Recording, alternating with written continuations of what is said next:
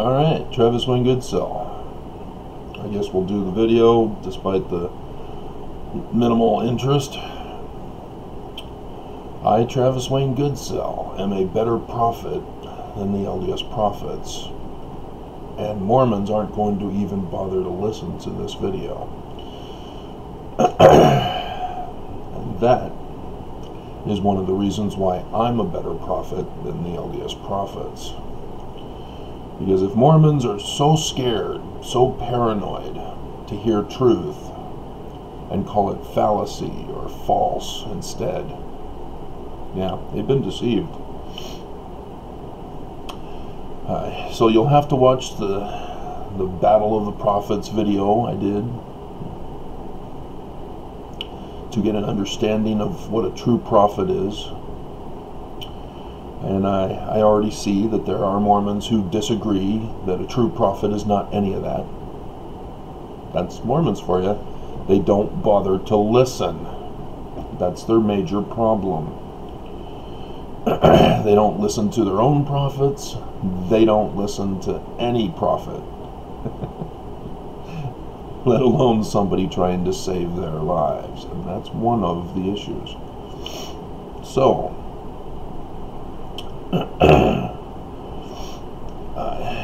prophets, according to section 121, tell the truth. They're transparent. They don't cover things up. They don't lie. They don't deceive. They don't cheat. The church has come out in the Gospel Topics essays confessing that that's exactly what they've been doing.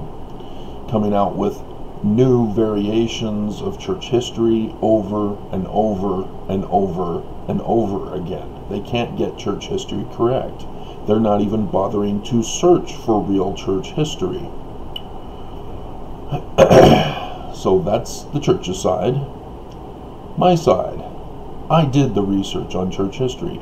I'm Mormon, born and raised. Still had to do church history. I didn't just believe what is being told to me in the LDS church history. As a result, I found out the real church history and have been doing videos informing you of it. I've also published a book on it, but you have to pay for that, so this is free. This is all public domain. Any of you can obtain a free copy if you know the source of which to obtain a free copy of my video from. I don't care. I'm not concerned. YouTube cares. YouTube is concerned. Screw them. This is public domain.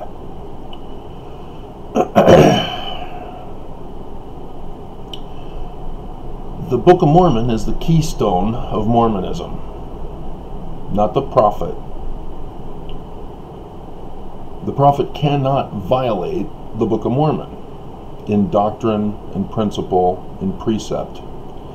They have to follow it. They've chosen not to. They've instead been following the Great and Abominable Church, the rich Zoramites, the Antichrists, the Gadianton robbers, that secret combination of the song that I was introduced to earlier in the week or some time ago by the Greek singer. And so what have I been doing? As Nelson has taken away the high priest group, you know, in Alma, is it 12 or 13? I always mix the two around. But it talks about a high priest, how you obtain high priesthood, the high priesthood, the high priest office, by righteousness. Not by nepotism, not by being best buds, not by being of age, not taking it away. It's by righteousness, not by being in a position of authority. Nelson took it away. There's yet another example.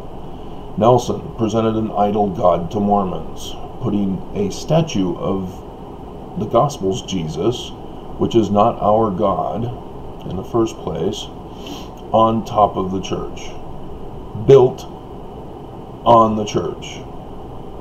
The Mormon God built on the church.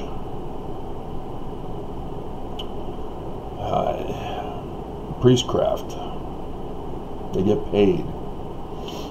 I don't get paid for any of this. I preach freely. Public domain.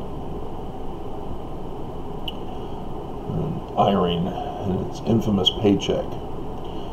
And notice also what I do in regards to the Book of Mormon is I use the Book of Mormon and the words of Joseph Smith as my standard of judgment against the church and against Mormons. Thus, I can go to the passage about priestcraft and point out how the church has failed.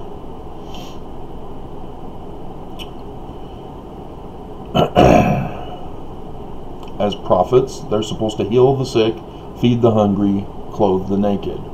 Oh, well, they got the Deseret Industries, they've got the Bishop's Storehouses. What more do you want, Travis?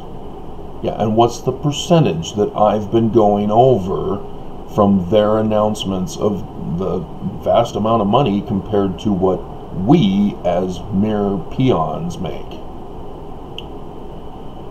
Yeah, 0.000%. The church is filthy rich, just like the great and abominable church.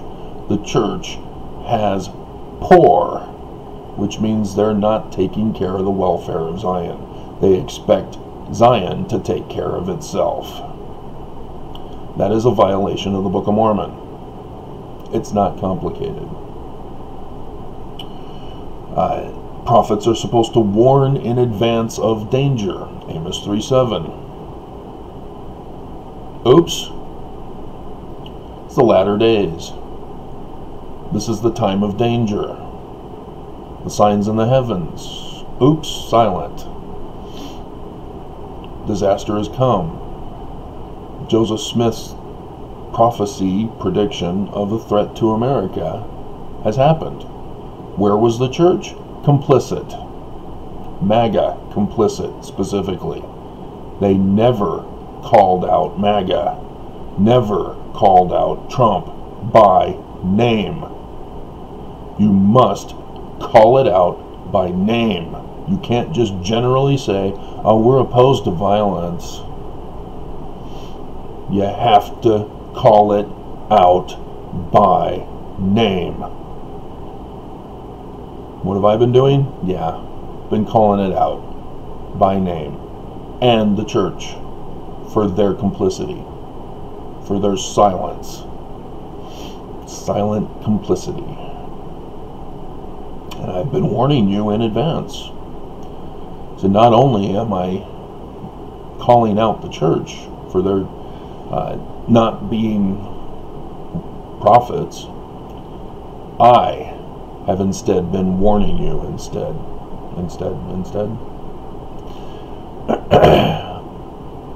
I've been warning you about the signs in the heavens and what they mean. Warning you of the meaning that is coming.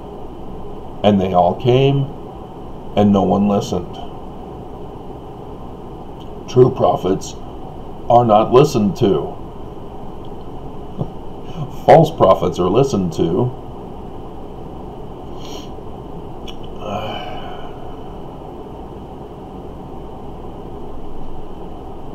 No. Okay. The church is well known and constantly speaks out their racism, their sexism, their bigotry, and other hatreds. What part of the main commandment of love do they fit in? They don't. That's hate, not love. You cannot be a church that espouses racism, denying priesthood to blacks. You can't be sexist, suppressing women's voices, suppressing the priesthood from women. Joseph Smith gave it to him, 17 March 1842. Brigham Young took it away. You can't be a true prophet if you don't allow humans their right to choose their life, liberty, and property. You can't go around telling people how to live their lives. You can't go around forcing people into the highest degree of the celestial kingdom, or else get the hell out. You can't go to the state of California and tamper with the election of Prop 8. You can't go to Colorado as a friend of the court and claim to tamper with the decision of that court.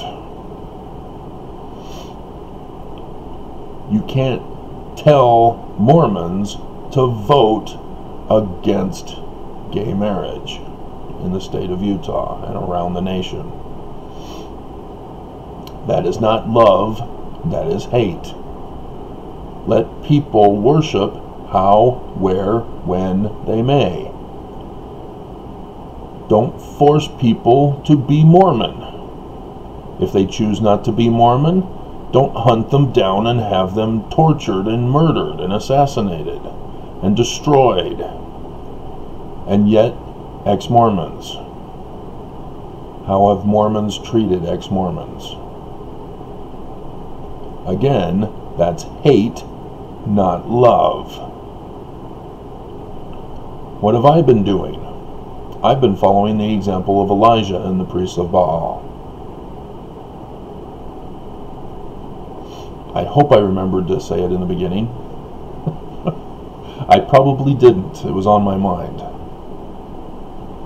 Elijah decides to confront the priests of Baal in battle, and thus this, to see who can have the altar burned by God. The priests of Baal got to go first, and they did their prayers, they did their chants, they did their dancing, they did their flailing, and their repentance, the real repentance.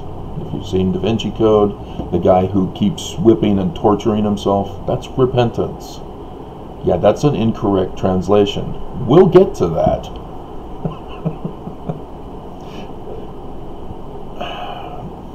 But the priests of Baal failed. Elijah asked them, hey, do we need to give you more time? Is your God taking a piss? Not in our translation. You have to go to the Hebrew. And Elijah then, obviously, drenched the altar in water and still got it to be ignited. A special kind of water, I guess. And the priests of Baal were exposed as fakes and frauds.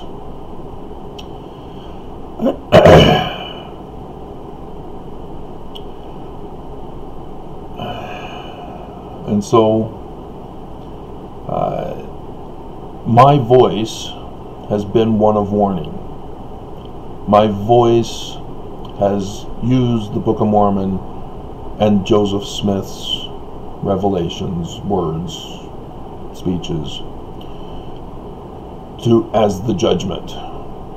I don't judge you by me. I had to deal with a Mormon on John DeLynne's video, of which I got censored by John DeLynne in the end. No love from him. He obviously is a fraud. Nonetheless, a Mormon attacked me and said, by what authority, by what source, by what standard do you use to judge the church and Spencer W. Kimball as evil? And I told him, the Constitution and the Book of Mormon. He didn't like that I used the Constitution, didn't mention the Book of Mormon. And John DeLynne would not accept that either, I guess, and deleted the whole thing. And so, during this coronavirus, I've been warning you. Stay home, stay safe. Don't allow them to extort you to go to work, to get money, to go out into public. It's kind of tough, I know. But they're the ones to blame. I'm the one trying to save your life. I'm the one who's tried to heal you by preventative measures so that you don't get sick. I'm the one who condemned the church for not being prepared with bishop storehouses, at least in the state of Utah, to take care of people during this time, so that we wouldn't have to go to work. The church just didn't care to prepare. They blame us if we're not prepared. And so what the hell is the bishop storehouses for if they're not even going to use them for what their intended purpose is?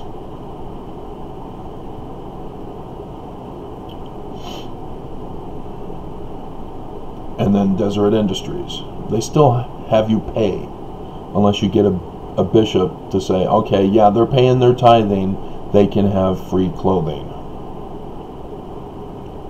They've been working, they can have free clothing. But in that situation, you can afford to pay for your own clothing, right? They don't want you to get free stuff. They don't understand how to design what the Book of Mormon says is a non-monetary system of economy. I'm the one who's telling you how an economy can work without money. I'm not in a position of power or authority to do anything like that, but I've given you my plan. And so, even though the authority has been taken from me by the evil of the world, the evil of the church, I still have a plan, and I presented it for you. Now, there's these things called prophet, seer, revelator, translator. And I went over in the battle thing about a prophet, what constitutes a prophet, what he is supposed to do. And I went over the comparison just now from those.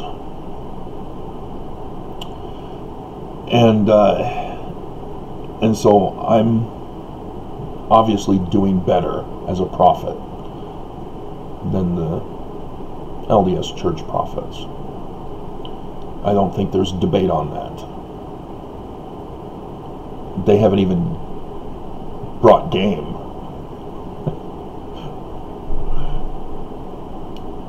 Seer. Now that's something that has to do with past, present, and future, being able to see the big picture. As Samuel, the book of Samuel, talks to us about, a prophet used to be called a seer, but somehow seers were taken away and prophets were put in their place. But that would mean that King David is prior, not after, but won't get into that. That's the author of the book who is doing an anachronism for us. And a seer is able to get history correct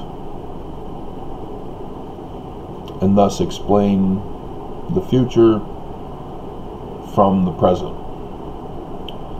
The church has lied and covered up church history. They're now throwing Joseph under the bus for many things. Not being a translator, being polygamist, when the church had been telling us he is a translator, he isn't a polygamist. Now all of a sudden they're changing. they've either lied to us before or they're lying to us now. And they're definitely lying to us now, even if they've lied to us in the past and are now telling us the truth, because we can't trust them now. They've confessed that they've lied. We can't trust them. They're not seers.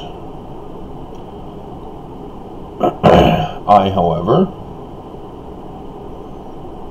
I'm a seer. I did the research on church history. I did the research on ancient history. I figured out that the Book of Mormon is coded. I figured out Joseph Smith's 1838 version of canonized church history coded. He didn't see Heavenly Father and Jesus Christ, because that's not possible. No man can see the face of God unless he goes through the temple and gets the washings and anointings to pass through the veil into the presence of God, to thus see him face to face. Joseph didn't do that. Joseph wasn't told not to join any Christian church because he joined the Methodist Church, or tried to. They kicked him out because he's a glass looker.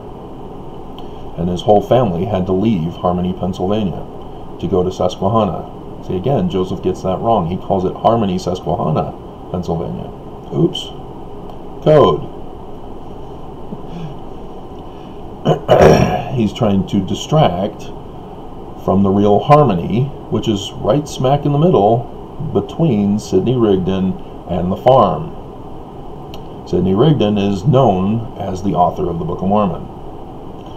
And so Joseph Smith, with Martin Harris, was to distract Martin Harris. And Joseph Smith blew it with the death of his child, trying to go to the Methodists, getting kicked out of Harmony,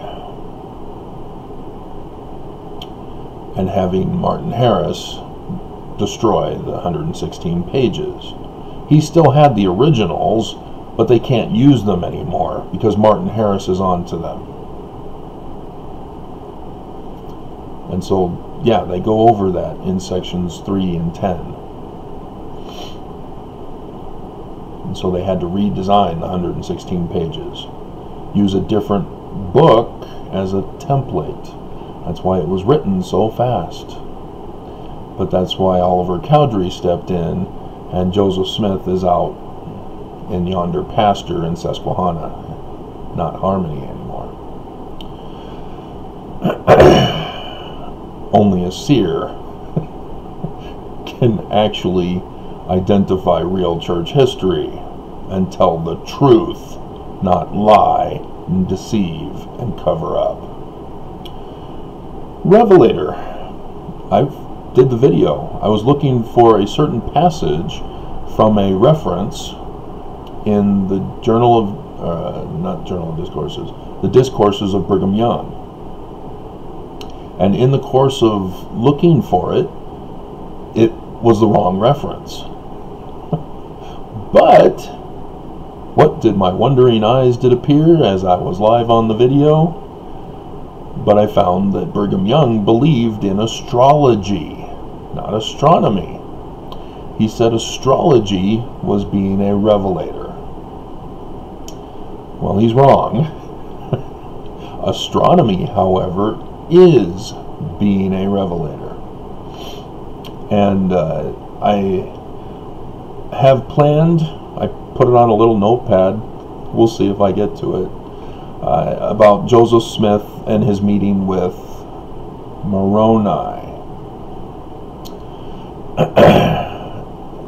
About how that's all code, but when Joseph Smith goes and gets the plates,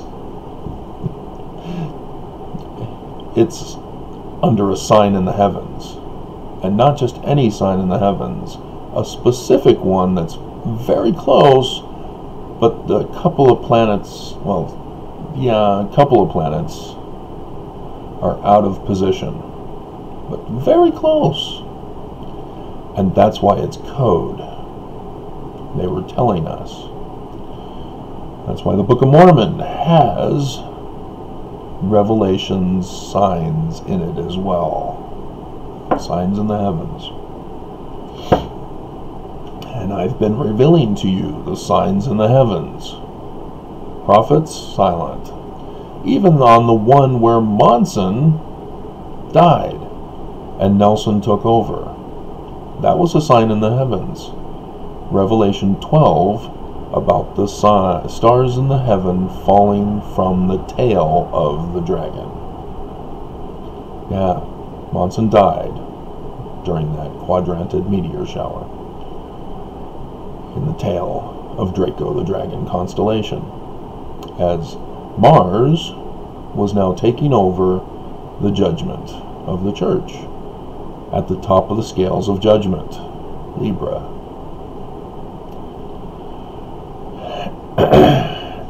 And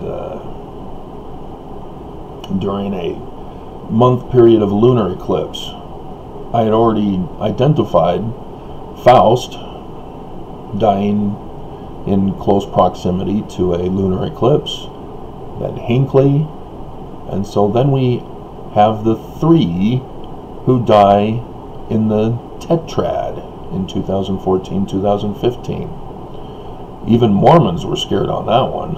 Oh crap, is this it? Is this the second coming? Is this it? Is this the start of it? Church said no. I said yes.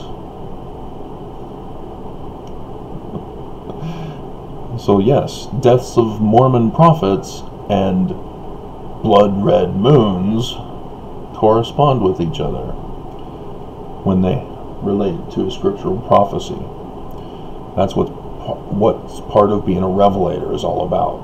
Church denies having revelation, even though they claim it as a title. I, however, have been revealing to you the stars in the heavens and their meanings and the events that correspond on the earth. Translator. Church will never claim translator. Go back to any conference you want where they hold the sustaining vote, which is not supported anywhere in Scripture.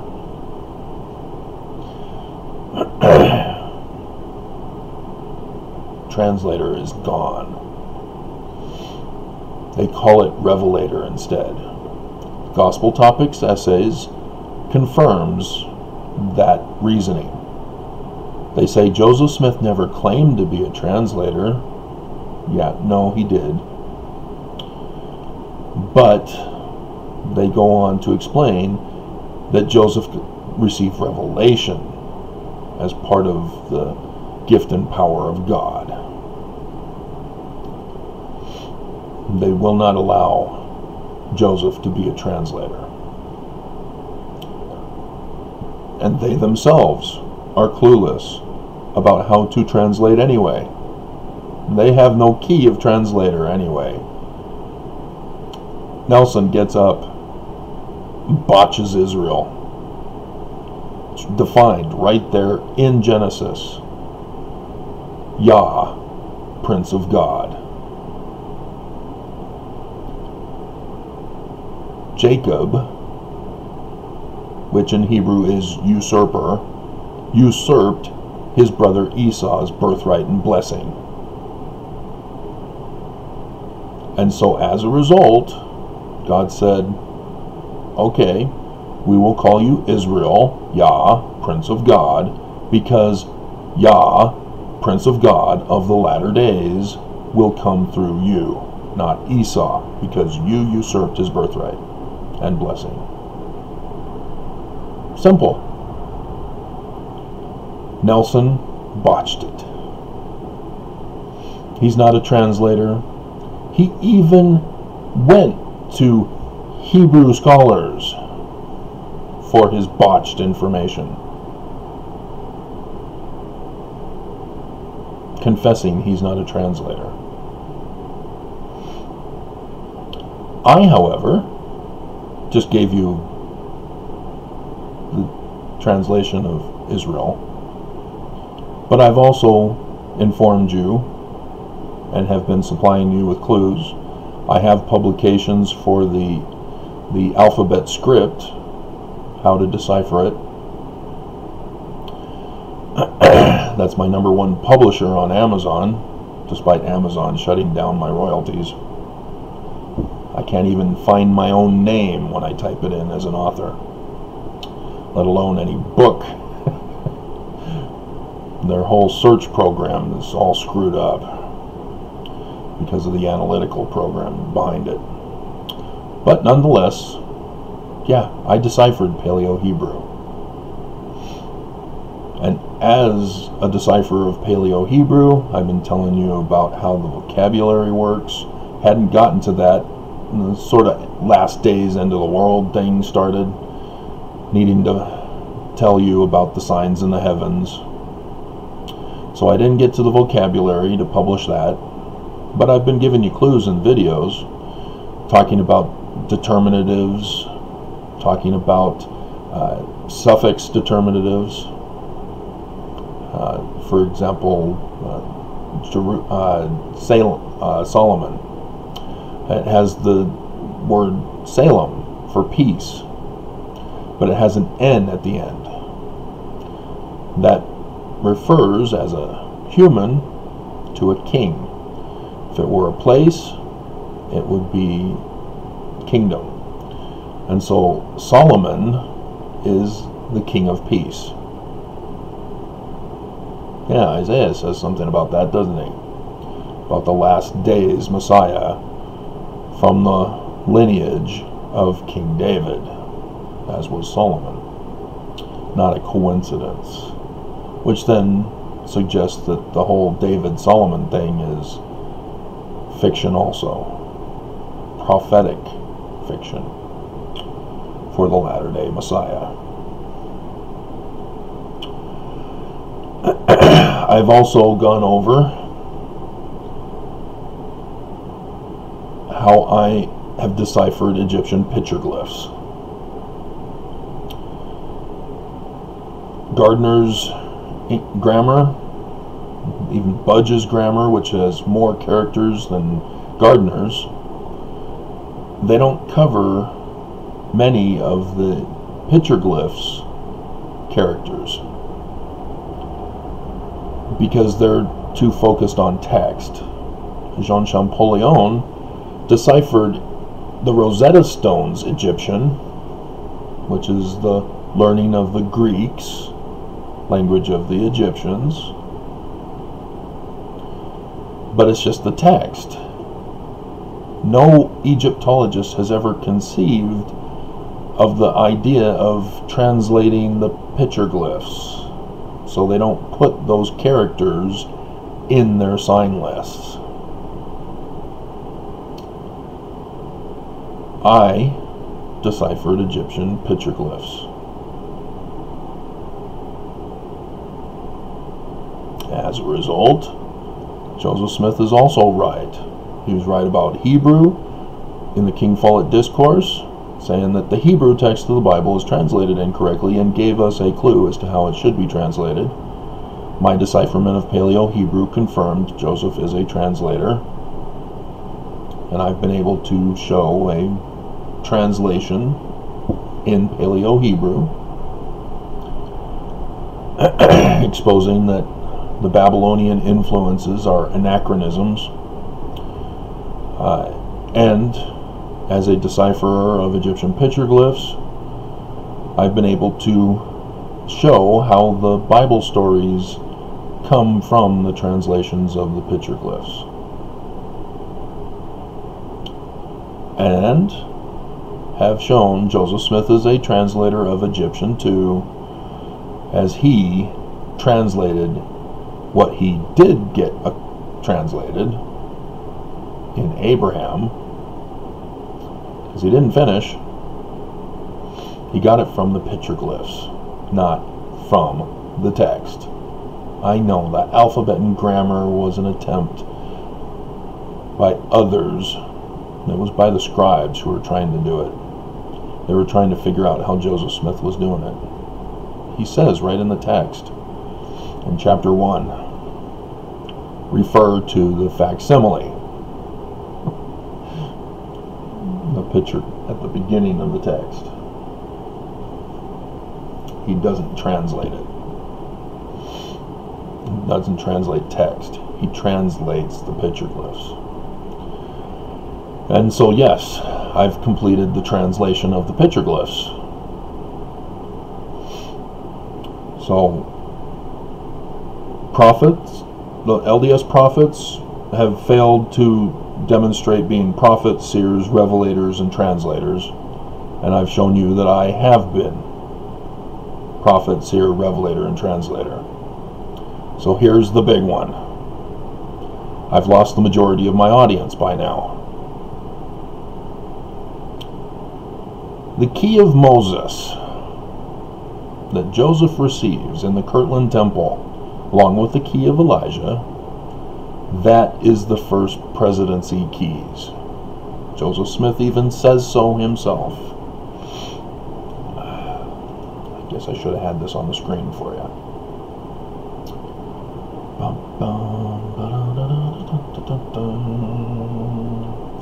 Office Moses. Alright, section 107, where succession is in 22, verse 22, but here in verse 91. Again, the duty of the president of the office of the high priesthood is to preside over the whole church and to be like unto Moses. The key of Moses is for the gathering. What gathering? The Latter-day gathering. Moses, Exodus, coronavirus of Egypt. You may go. Exodus, Promised Land. Moses.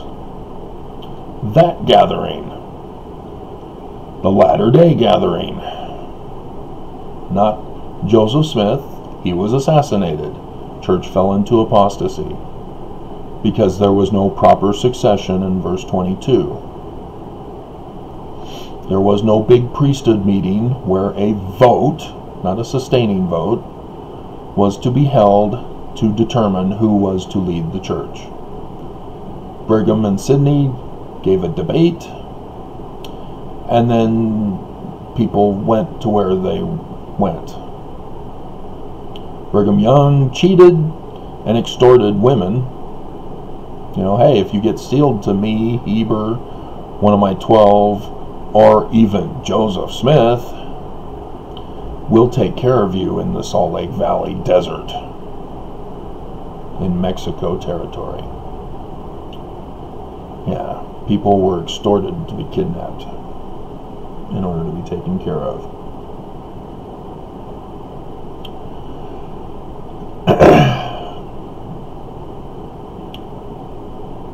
And so, what does the church claim as their key to this preside over the whole church?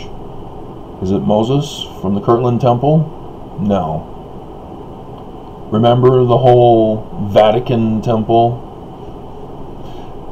where they're taking pictures at the statues of the 12 apostles of the Gospels, and Nelson is there holding the keys of Peter, smiling, yeah, I fooled you all.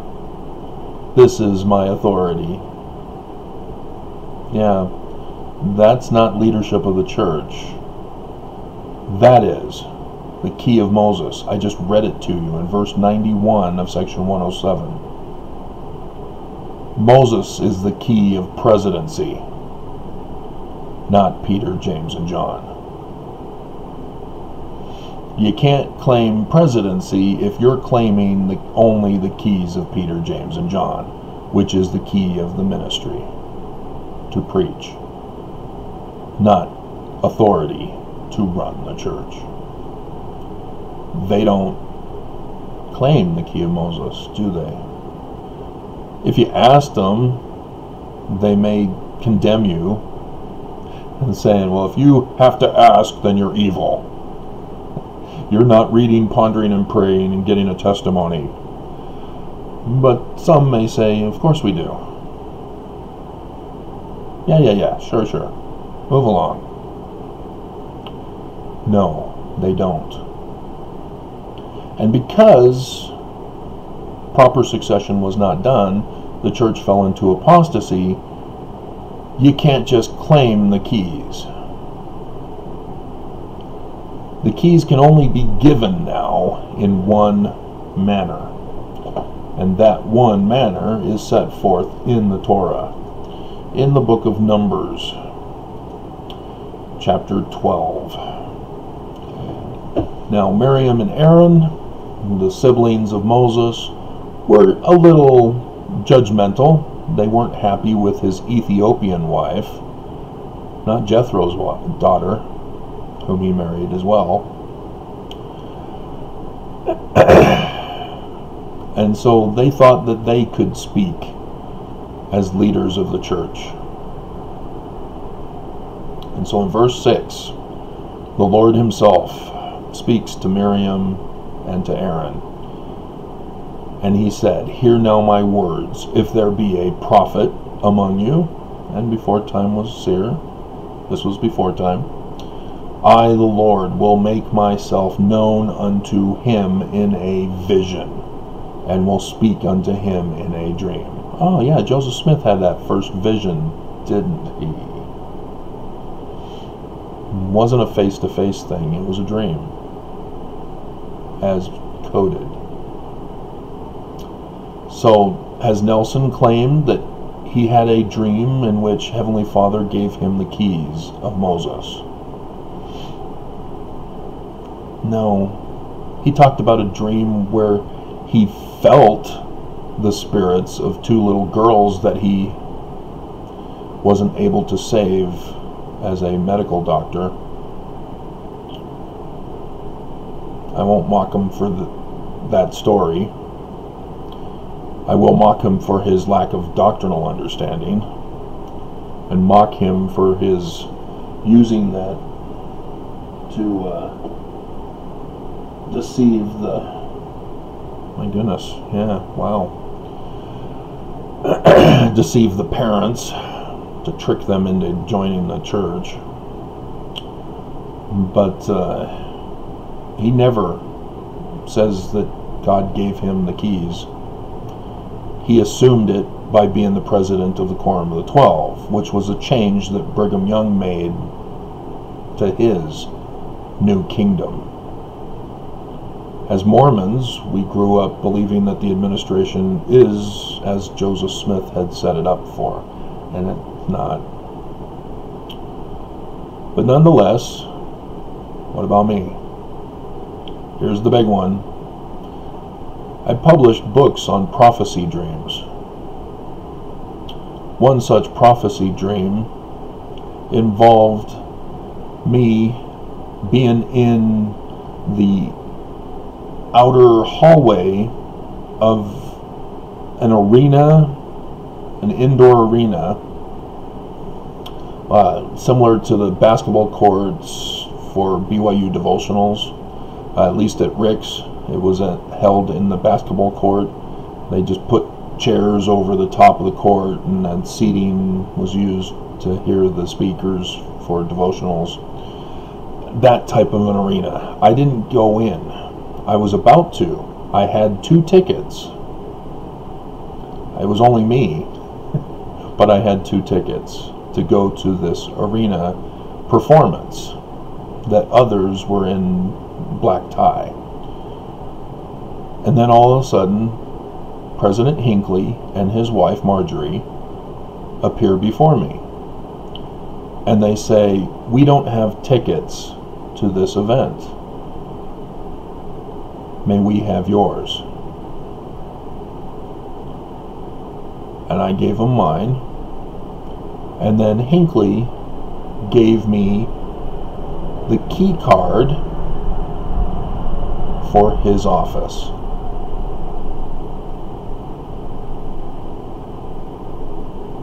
Keys of the office. Back then, I still was wondering if the church was true. Or at least the church was true, but is it possible that the leaders may have a level of unrighteousness? That it just needs to be fixed in that regard? But in the dream, I was given the keys of the presidency of the church. Symbolically, not literally.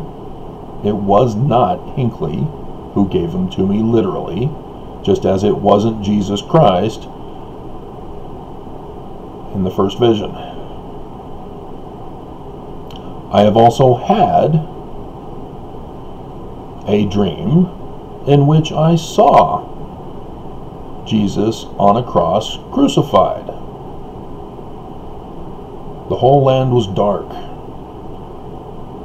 and there were literally hundreds of men on crosses as the camera of my mind zoomed in to Jesus on the cross. I have also had a dream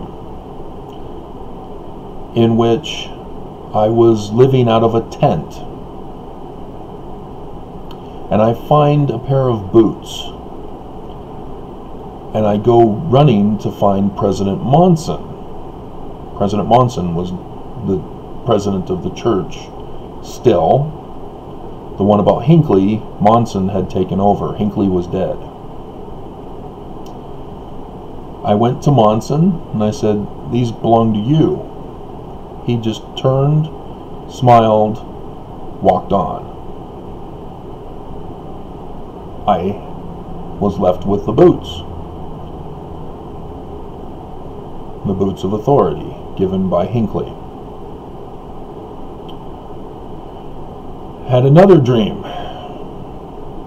in which I was in the Salt Lake Temple's Holy of Holies. Never seen the inside, didn't know what it looked like. Didn't know that there was the first vision painting in there. But there I was, seeing the altar, seeing the painting, and then Jesus Christ appears in all his glory, and we have a conversation in a dream.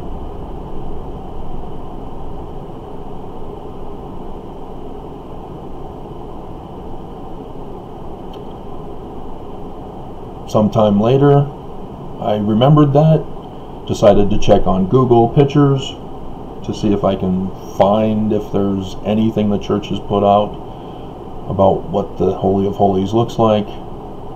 Oh my God, exactly as my dream.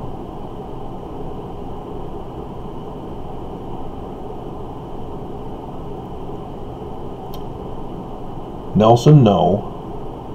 Me, yes. I skunked him. He didn't have game in this battle. I skunked him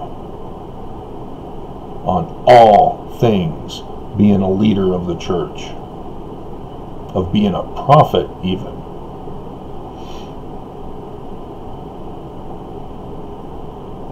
And who am I? I'm nobody. YouTube refuses to let people see me as much as I do.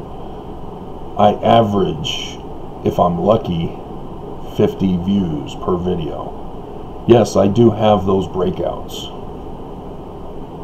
but they're rare. I've got over 2,000 videos, and less than 6, or is it 6 exactly? I think it's 6 exactly who have reached 1,000 views. 6 out of 2,000. Yeah, YouTube's shutting me down. They're censoring me. This is why the church tries to murder me. They know they're frauds, and here I am showing them up. I came to them in 1998 with my Paleo-Hebrew decipherment, and they secretly labeled me as a troublemaker. They tried to get me excommunicated. That failed. I've done work for the church, not just for their businesses at their distribution center warehouse in 17th and 17th, but with the footnoting scripture program for the 2009 edition, for the foreign language editions. I tried to make some changes. They refused. But I've had a direct impact in your lives because of how the church has responded to me. Because of 1998,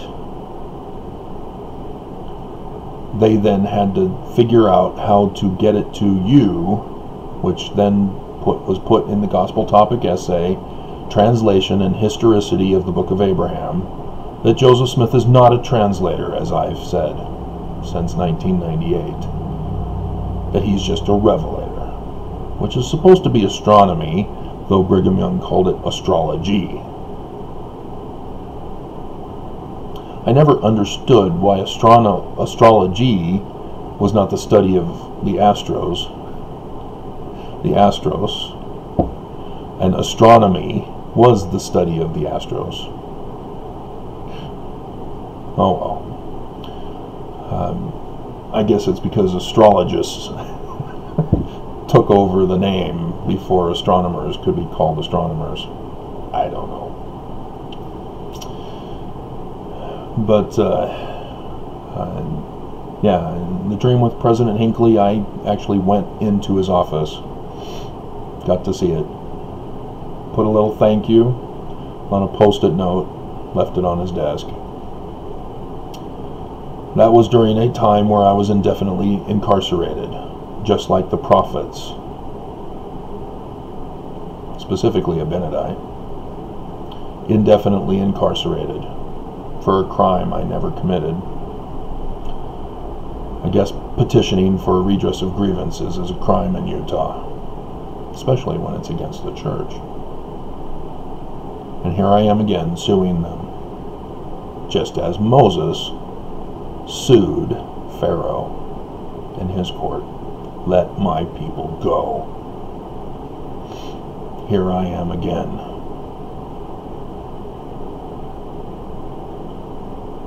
And so I've skunked Nelson, I've skunked Monson, Hinckley, Kimball, Hunter, Benson, all of them. None of them have put out a performance. Just me. And it's only because I believed in the church, believed in Joseph Smith. And I followed the process, did the research, produced the fruit. Joseph is good. The church is not good. They've been lying about him, deceiving and covering up. They have no authority. It's been amened a long time ago with the death of Joseph Smith. You can't have him murdered and claim you've got authority. Doesn't work that way. It was amen from the very moment you ordered his assassination. So there you go. I put the good stuff at the end. And another hour-long video. So I've got to go running, I guess.